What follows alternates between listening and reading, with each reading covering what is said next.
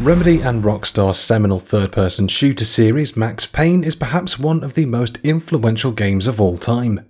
The Matrix might have pioneered the art of bullet time in cinema, but Max Payne was proof that the formula could work in gaming, so much so that when the time came for the Matrix to be adapted into games, it couldn't live up to the stellar standard of Max Payne. Despite a legacy spanning over 2 decades, there hasn't been much in the way of Max Payne content, especially since the release of the third game, which divided opinion. Since then, the series has remained on indefinite hiatus for nearly 10 years, with no hope or hint of a potential comeback. I'm Daryl for Cultured Vultures, and today we're asking the age-old question, will we ever see a new Max Payne game? Before we get into that though, sorry to be a pain, but please slap like. It really helps us and also gives us more of a rush than popping a whole duffel bag of painkillers. Max Payne was the product of Remedy Entertainment, the Finnish game development studio who you may know now as the developers behind the likes of Alan Wake and Control. Back in the 90s though, Remedy had just formed and in 1996 were coming off the back of their debut release, Death Rally, which had been developed in a team member's basement. However, the team was looking to create something different. Scott Miller, the founder of 3D Realms, spoke about Max Payne's early conception in a first-hand account of events, stating, "After Remedy completed Death Rally, both companies felt very positive about a continuing relationship, so we started talking about new game ideas. Remedy came to us with 3 ideas, a racing game, a free space-like space game, and a 3D game much like Loaded by Interplay. They called this game Dark Justice, and it was a third-person game but had a top-down angle with the camera a little behind the player. Dark Justice eventually became Max Payne, though things could have gone much differently. Both companies recognised the importance of the game becoming a bigger franchise and wanted a name to match, but it could have easily been Max Heat instead. Scott Miller explains, "I came up with Max, but I couldn't think of a good last name. At one point, the best name we could think of was Max Heat, and we spent over $20,000 trademarking this name worldwide. Then someone from Remedy proposed Payne as the last name, and immediately we ditched Heat and spent another load of money trademarking Max Payne. Truly a perfect name." A neo-noir detective thriller, Max Payne follows the titular character, a former NYPD detective and DEA agent who's trying to find the answers as to why his family was murdered. Along the way, he uncovers a conspiracy regarding a new designer drug by the name of Valkyrie and must work together with various elements of the New York underworld to find some answers and bring Valkyrie down. One of the most notable aspects of the original Max Payne is the fact that Sam Lake, current creative director at Remedy and the writer of Max Payne's original story, also played the character in-game, serving as the face model for Max and even donning the outfit for comic book inspired cutscenes. As for Max's voice, actor James McCaffrey provided the vocals for Max's low, introspective monologues, giving the game more of a serious edge in between every slow-mo shot-dodging gunfight. The original game launched in 2001 on PC before being ported to consoles a year later, and the success was almost immediate. The original game received lots of glowing praise, with Metacritic giving it a score of 89. Critics loved the gameplay, although opinions on the story were a little more mixed. IGN also famously noted that Max's face made him look constipated. As for sales, Max Payne accumulated over 300,000 sales in the US alone in 2001, and by 2006, the first game had sold 1.6 million copies. Naturally, success like that meant that a sequel was on the way. 3D Realms were a founding partner of Gathering of developers who published the original game, but the whole company was acquired by Take-Two Interactive in 2000. 2 years later, Take-Two purchased the intellectual property rights, with the sequel developed by Remedy and published by Rockstar. By then, Rockstar had become something of a byword in third-person crime-based action games thanks to the success of Grand Theft Auto. Max Payne 2, The Fall of Max Payne, was designed as a noir love story, with Max returning to team up with assassin/love interest Mona Sachs to try and dismantle a secret underground society. Sam Lake returned for writing duties, but declined the role of face model for the sequel, meaning the constipated grimace that adorned Max's face was no more. Feel free to take a moment silent on that before watching on. When asked about the story and if he felt the noir love angle would help break new ground for a medium that was still finding its feet with regards to storytelling, Sam Lake said the following in an interview with IGN. "The idea was simply too delicious to pass over. Keep in mind though that we are talking about a film noir love story here. You know the type. Everyone knows that everyone else is lying about something and things couldn't possibly turn out well. They are drawn to each other for all the wrong reasons.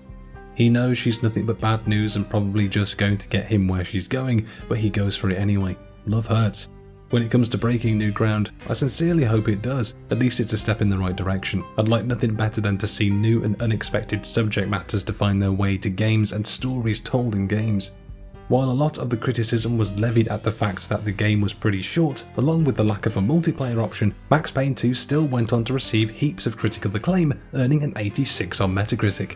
Unfortunately, the game underperformed in terms of sales, leading to Take-Two having to adjust their financial predictions to compensate. It would take years for them to consider returning to Max's morbid world.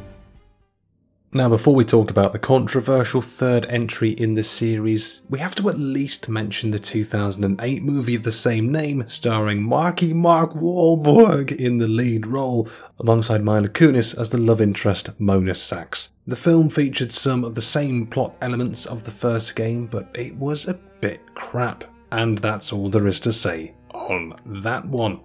As for Max Payne 3, Take-Two decided to have Rockstar develop the game in-house, with Remedy serving as additional help/consultation.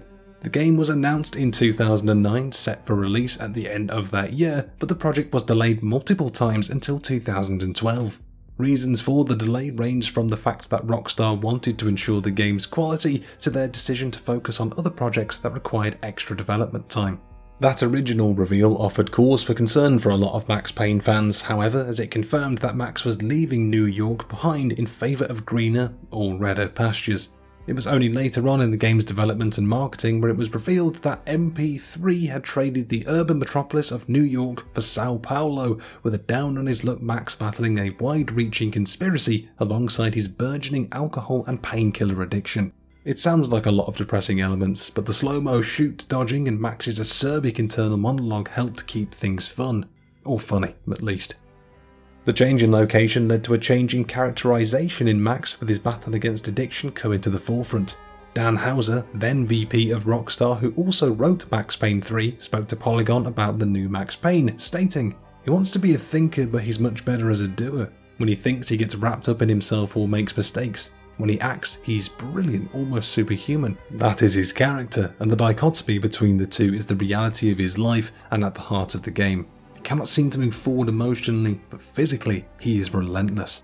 The redesigned version of Max Payne disappointed a lot of fans of the series who were perhaps unhappy to see a gaming icon depicted as a bald, bearded, overweight addict. In the same post announcing the game in 2009, Sam Houser gave Rockstar's reasoning for the change, stating, "This is Max as we've never seen him before, a few years older, more world-weary and cynical than ever. We experience the downward spiral of his life after the events of Max Payne 2 and witness his last chance for salvation." Remedy were also keen to reassure fans about the quality of Max Payne 3 before launch, talking about their experience with helping Rockstar in an interview with Now Gamer, archived by VG247. "We've been blessed with being able to actually see the game and give some feedback. We've been meeting with Rockstar and looking at Max 3. It looks absolutely phenomenal. The nice thing is we've been giving our feeling on the game, but at the end of the day, we don't have to do any of the heavy lifting, which is nice. It's been nice to be part of the process, but we don't want to take any of the limelight. From what we've seen, it's going to be absolutely fantastic." Max Payne launched on PlayStation 3 and Xbox 360, followed by PC a couple of weeks later, and proved to be an instant success, shipping 3 million copies in its first week of sale. Critics were equally kind to the game, with the game earning an 87 on Metacritic. Many enjoyed the gameplay and story of Max Payne 3, but noted that the change in tone from previous games didn't feel great. Despite Max Payne 3 enjoying a host of multiplayer expansions, which added new maps, modes and characters, along with the millions of players who bought the game, Max Payne 3 would be the last ever Max Payne game. Developers Rockstar have moved on to create huge open world titles like Grand Theft Auto 5 and Red Dead Redemption 2, or just bolstering their online offerings with GTA and Red Dead Redemption Online. With the success of GTA Online Shark Cards, which are microtransactions that grant money in GTA Online, why would Rockstar bother to make another Max Payne? Truth be told, it's hard to imagine a future for the Max Payne series, at least in terms of continuation, as Max Payne 3 literally ends with Max retreating to a bar on a tropical beach, finally earning a moment to rest after years of fighting either criminals or his own self-destructive tendencies. Many consider the ending to Max Payne 2 to be perfect though, and Rockstar made another one after that, but the ending to the third game is even harder to follow up on. That's assuming that Rockstar even opt for a full-blown sequel. Max Payne 4 could just as easily be a reboot of the original Max Payne that's updated with modern graphics while retaining that original gameplay. Rockstar have applied this technique already with GTA The Trilogy Definitive Edition, which updated GTA 3, Vice City and San Andreas, but Max Payne probably would have been a better candidate. At least the shooting mechanics in Max Payne still hold up. While Max Payne 4 may never happen, the rest of the series seems to remain somewhere in the public consciousness, particularly as Max Payne 1 is available to play on PS4 and PS5, whereas the original Xbox versions of those games are now available via backwards compatibility. Heck, even Max Payne 3, which was delisted and servers were shut down, is available, though I would take a full re-release on all platforms over just bringing the old version back. However, the Rockstar of today is completely different from the Rockstar of a decade ago, thanks in no small part to parent company Take-Two's increased focus on microtransactions and monetization, as proven with GTA and RDR's online modes. Any new version of Max Payne developed by Rockstar would likely be filled to the brim with co-op, multiplayer and live service shenanigans just to boost the game's long-term engagement. There's also the inevitability that Rockstar are working on GTA 6 next, continuing the long-running series with a game that reportedly would include Fortnite-esque live map changes. With GTA 6 looking to revolutionise the open world formula, any attempts to make a new Max Payne game right now would likely have to be outsourced to another team. Even if the series is dead in the water, there's also a spiritual successor out there which intends to carry on Max Payne's legacy. El Paso Elsewhere from developers Strange Scaffold features the same slow-motion shoot-dodging gameplay that Max Payne loves so much, only with those tight corridors filled with werewolves and vampires instead of Guido gangsters. In a lot of ways, that sounds like a huge improvement. There's also the fan film project Pain and Redemption, inspired by the works of Remedy, which has been in production for over a decade, which even received a blessing of Sam Lake. While the future of the Max Payne series remains up in the air, it can't be disputed that the franchise is one of the most influential and enjoyable shooters in history. If there's no Max Payne on the horizon, the old games are still mostly accessible, with Max Payne 3 potentially becoming available again. Those old memories still hold up, and the spiritual successors are a chance to make new ones. Still, Rockstar, make another Max Payne. Do it, cowards. And there you have it, that is the past and future of the Max Payne series. As ever, we pass the question over to you now. Would you like to see the Max Payne series make a return in some form, be it a reboot, be it a part 4? Sign off in the comments down below, let us know what you're thinking.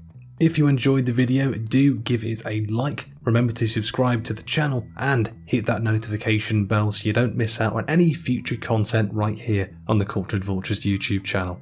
Also check out the social medias on screen now, as well as the website culturedvultures.com for even more content. Hopefully we'll catch you in the next one, but until then, caw.